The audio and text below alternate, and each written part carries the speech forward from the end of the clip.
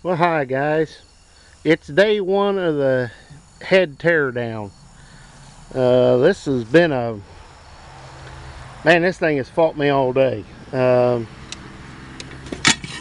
Biggest thing is getting, whoops, this stub shaft out of the end of the auger. It fought all the way. And of course the bearing was bad, which made things more difficult.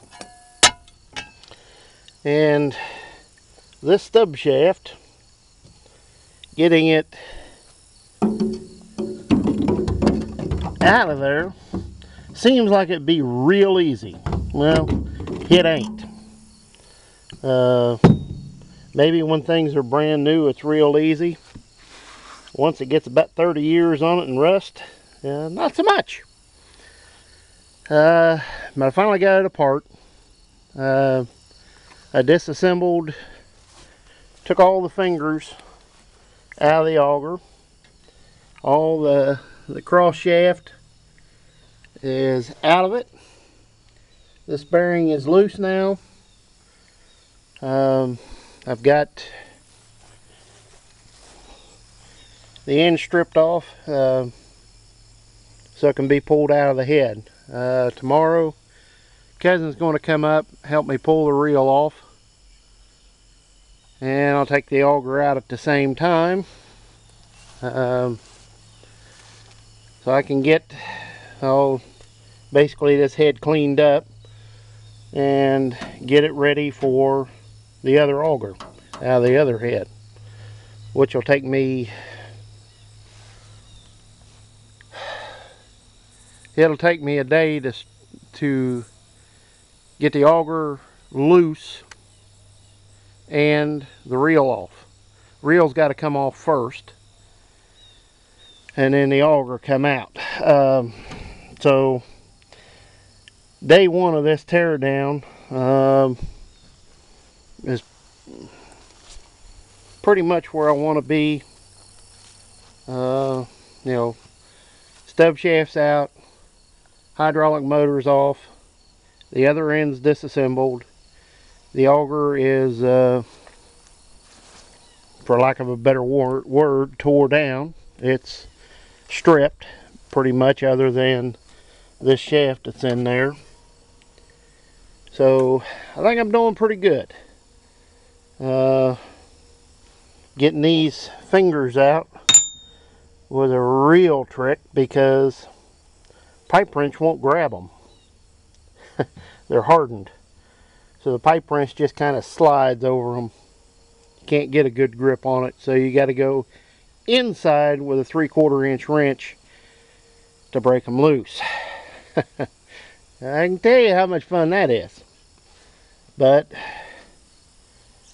it's ready to come out. So bolt on, set bolt, I guess you could call it. It's a big set screw. There's a set of holes in the top of the auger, or this tube. You take that, break that set loose, and it'll slide. So I got to figure out how I'm going to get the hijack in there to raise this corner up, and same on the other end. So all we got to do is slide it off on the forks of the skid steer. Good theory anyway, but made pretty good progress. Dad was over, and bless his heart, when you're trying to get something apart and Dad's kind of arguing with you, it's like this shaft, this is what holds the bearing in there. Sitting there like this, it's made to adjust back and forth with this to hold it in place. Well, Dad thought we need to drive this out, and I'm like, Dad, you can't drive it out, there's no slot down here for it to come out. Yeah, it does, it needs to come that way. And it's like, oh Lord help me. But like I say, the shaft is out, stub shaft's out. I got to get a bearing. I'm going to put all new bearings in it. I'm argue with him about that. And he said, oh, I think it'll be all right. Just put it in there and go.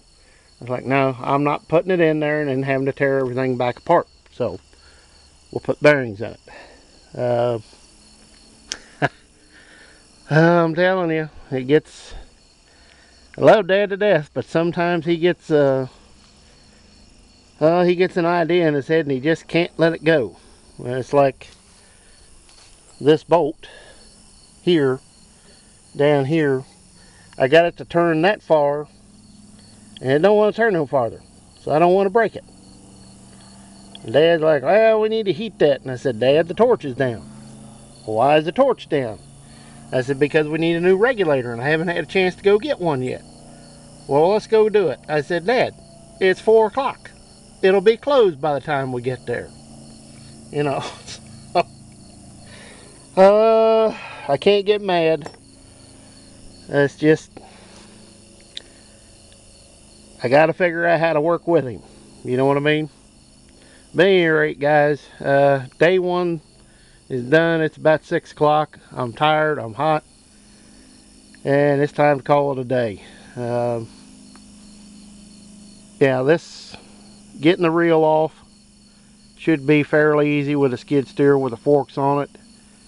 The auger, this end will come peel out, you know, this way.